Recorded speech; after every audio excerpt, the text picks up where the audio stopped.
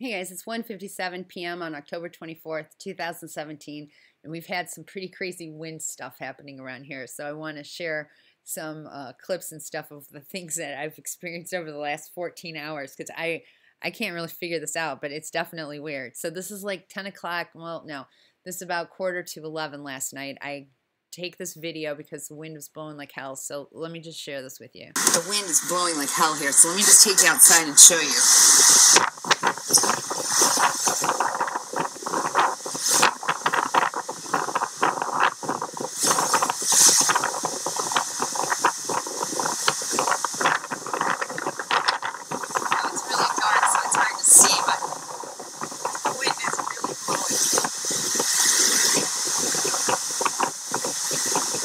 Okay, what I want you to notice here is what happens when I turn my camera sideways, how the shh noise increases, okay? It gets much louder. Hear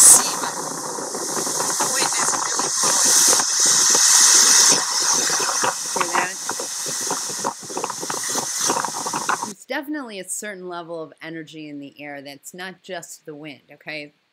And I'll be able to demonstrate that in a few minutes. So I go inside and I take a screenshot or a video here of what the wind speed indicators are in my area. Now just to give you an idea of where we are, where my area is, let me show you right here on this map.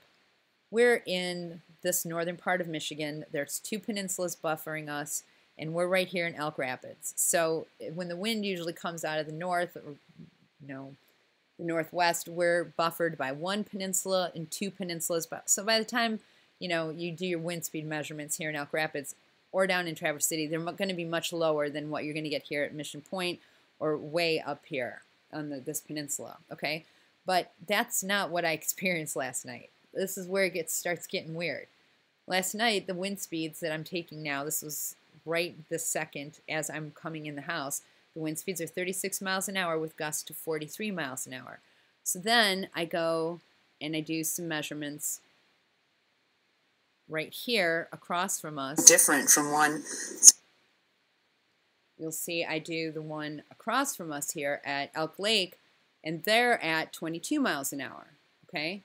Then I go down south to the southern part down here near Traverse City, and you'll see that they're also at, that one's inland, but then I do the one next to it. They're also at 20 to 22 miles an hour. So then I take us up to the northern part, and you'll see as I click on Torch Lake, this one's secluded at 4 miles an hour, so we're not going to count that one. But then I move all the way up to the northern part here, and they too are at 21 to 29 miles an hour. Suddenly, what I'm showing you here is that for some reason, this little area is 15 miles an hour faster than all these other areas all the way around here, okay? So, I can't see what's happening at the beach yet, and I'll show you what was happening. I'll show you the beach in just a second. So then I go to bed, and I wake up around 1:50 in the morning because I feel like, like when your ears are ringing really loud, it's like I could feel it from head to toe, okay? And I took this screen capture at 2:01 a.m., sent to a friend by the grace of God to capture the fact that we had 45-mile-an-hour winds with gusts up to 47.4. I mean, they were really strong. They knocked over our flagpole. They actually snapped the whole metal thing, broke it right in half. So I take this screen capture and I go back to bed. So the next morning, this morning, I woke up to see what and let me just show you this right quick here. See, we're at the Elk Rapids Harbor KRA5. That's what this is reading. 45 miles an hour, 47.4 at the KRA5, right? So this morning, I wake up to check KRA5 to see how high they got. And remember, that was at 2:01 a.m. So since this starts at midnight, it should have captured this right in here, right? But look, that data point has been scrubbed. Now, this is a public weather station. In other words, this is run by public officials.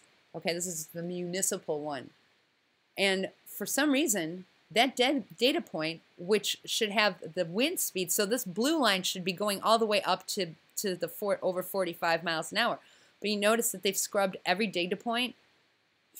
For some reason, they've scrubbed this data. It's gone. It's not even registered on here. Now they can do that because this is a public, official weather station. I did not get this. I did not take the screen capture from a private individual who can't edit their results. Our public officials can edit their results. And as you can see, this data point that I captured at 2 o'clock in the morning, of 45 miles an hour with gusts almost up to 50 miles an hour, you guys. You'd think that that would be something worth keeping on here, but for some reason, the public officials in Elk Rapids or whoever's managing this data decided to scrub that off. Because let me take you to 2 o'clock in the morning. 2 o'clock in the morning, the wind speeds, they've re-edited this to be 32 miles an hour and 26 miles an hour. That's not right. They were double that.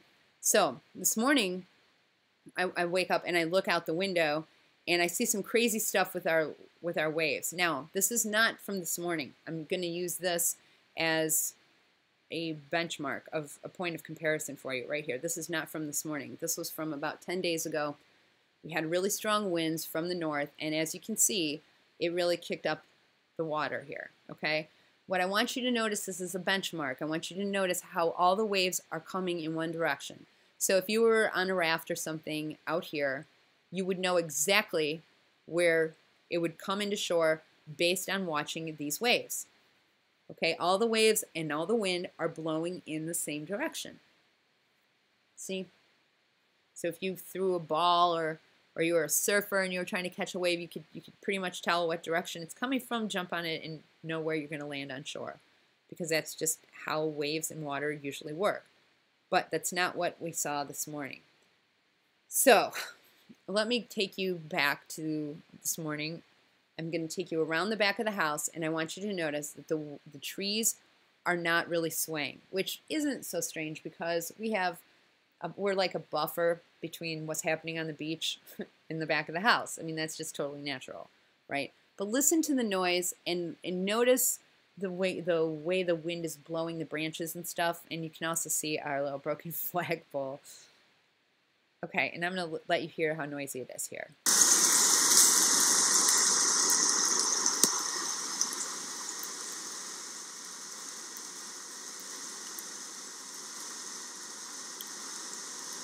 You hear just that shh noise. So there's a tremendous amount of energy in the air. But notice that the trees aren't blowing too hard. Even though they're buffered, they're still taller than the house. The winds aren't blowing that hard back here. And also notice that my photo sensor on my camera is not having any problem focusing on the different shadows and stuff. There's not any sun out. It's actually raining when I'm taking this video this morning for you guys. And you can see the branches are swaying a little bit. But it certainly doesn't match the noise. Listen to it. Listen to how loud it is. So there's a tremendous amount of noise. Now watch what happens with the photo sensor on the camera as soon as I turn the corner.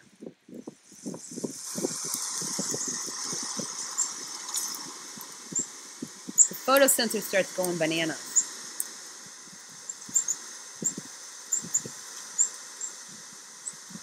That is the electromagnetic frequency in the air that's being pummeled in front of the house. It's awful.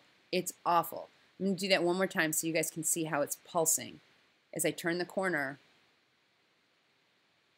I want you to notice the camera can't focus because the EMFs are triggering the light sensor and the camera doesn't recognize the difference between the EMF signal and the light. But there is no light differential. I mean, there's a little bit of shadows, but what you really are seeing right here is the pulsing of the EMFs from the towers that are across the bay. And it's just pummeling us here. Now you see the winds are a little bit stronger in the front of the house, but they're nowhere near like they were the night before, right? I mean, they're just not. I registered them. They're around 20 miles an hour. They're certainly not 40, 45 miles an hour. Now, what I want you to watch is as I get down to the beach here, look at these waves. Look at these waves. Listen to the roar. listen to the roar of the sound of the waves, and then watch the waves. And you tell me, if you were on a dinghy out there, where would you blow into shore?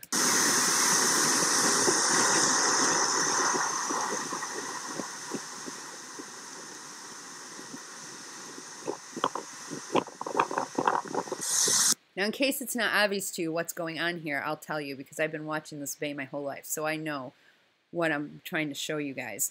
Is that, like right here, this wave right here is going to the left, this one is going to the right, this one is rolling into the right, this one's rolling in almost up from the left. These waves are omnidirectional. These waves are not reacting to the wind. This is something completely extraordinary that we're watching here.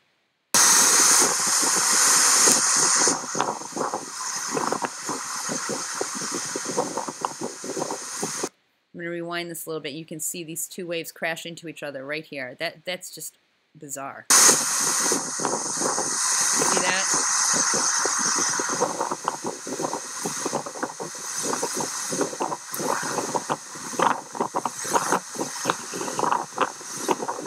It's like a big bathtub with a bunch of little kids splashing around in it. It makes absolutely no sense, but there's a tremendous amount of force in the water. Look at all the debris that's being kicked up from the weeds and the sand in these waves. They pack a punch.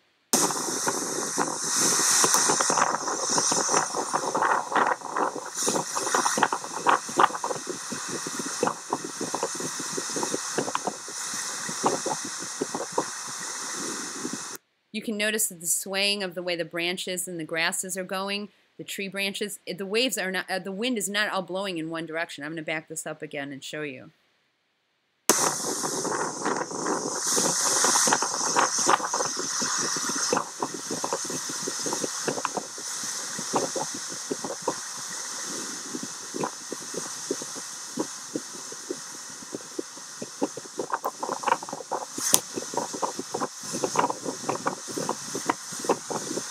And you can see these waves are just not going in any direction. This wave right here is going over this way. This one's coming over this way. This is ridiculous. I mean, this is just completely not normal at all. And look at all the crap it's billowing up from the bottom. So there's a bunch of force in these waves. There's a ton of energy blowing through here. But look at these waves. They're not going in any particular direction. Look out here. These things aren't rolling anywhere. They're just, it's like the whole, like a big bowl. It's being splashed around. This is very not normal. And you can see the grasses are just kind of blowing in different directions, and the tree just doesn't, it's not blowing in any particular, there's just no real direction here. It's just freaky. Now, there are times when you have a wind change. The wind will change directions about 2 o'clock on a sunny day here, and everything will go quiet, and then you'll have a little bit of disturbance where it's hard to tell which direction the wind is blowing, and then it'll shift directions. It's when it's in irons. But that's not what we're seeing here. This is sustained omnidirectional chaos, and I've never seen anything like this. You know, towards the north, it looks as if they're blowing in a more consistent pattern. Now watch these branches as I pull out here. Watch how my camera kind of loses focus on this. See that? Look at that. It's like it's picking up the EMFs in the atmosphere. I'll back that up again and show you one more time. As it backs up, my camera loses focus on this as if it's responding to light. But there's no light here. There's no light differential here. There's no bright light shining in this. What that is electromagnetic energy that's in the atmosphere. It's just ridiculous. So I don't know, you guys. You can see it pulsing through between the trees, and my camera responding to it as if it's light. And there's just something totally messed up here. And since our particular neck of the woods here, quite literally, is on the chopping block for Agenda 21, I'm keeping a really close eye on this. I thought it was funny that we have pine needles splatted all over the front of the house. It's something we don't see very often. But yeah, I just thought I'd share this with you guys to show you that things are just strange. I don't know. I can't really explain it, but I've never seen waves do this before. Look at they just like back up. It's like they're going backwards in some areas. I mean, they're rolling this way and now I don't know. This is just the strangest thing ever. I mean, not ever, but it's really, really strange. So since I caught it on camera, I just decided to share it with you guys. And I don't think it's good. I don't think it's good at all.